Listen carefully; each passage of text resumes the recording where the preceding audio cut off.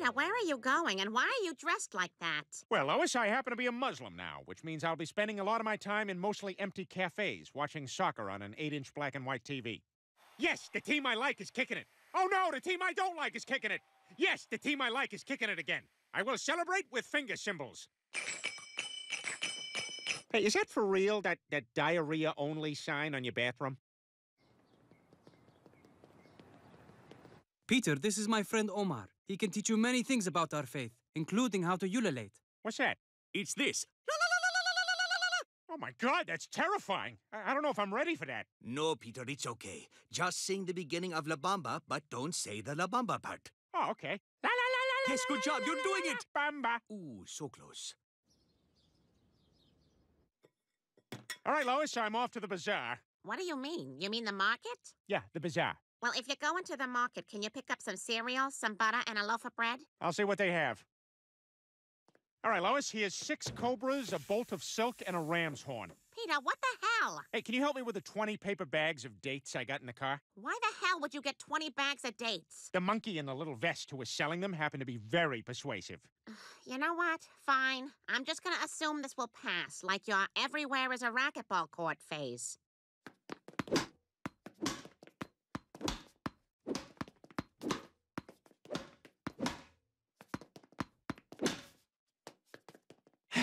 So, Mike, now that you've thoroughly kicked my butt all over the court, what do you say we take one quick second to talk about the Wichita account?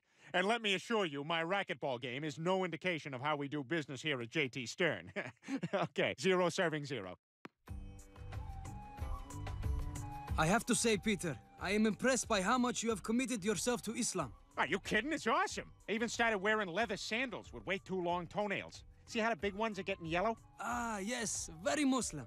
Listen, Peter, some friends of mine and I are getting together tonight, and we wanted to invite you to join us. O-M-A. I am so there. Whose crappy van should we take? Actually, we are meeting here.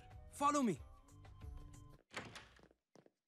Oh, hey, you guys. Hey, is anyone going to object if I pick my nose with a dagger? Mahmoud, who is this man? Why would you bring him here? Do not worry, this is Peter. He believes in our cause. How can you be sure? Give him the test. Who is better, Hulk Hogan or the Iron Sheik? The Iron Sheik? Okay, he is one of us.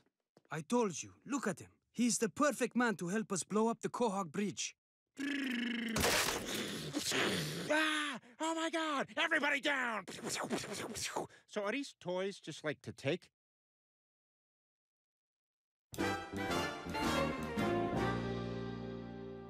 Hey guys, what football team should I like? Mahmoud says we all need to act like we're fans of American football, so we seem less suspicious. What? What are you talking about? I'm talking about Mahmoud.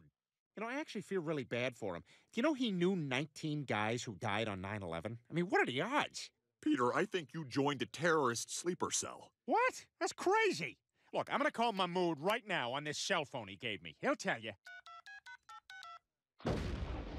Damn phone's busted. Maybe I dialed wrong.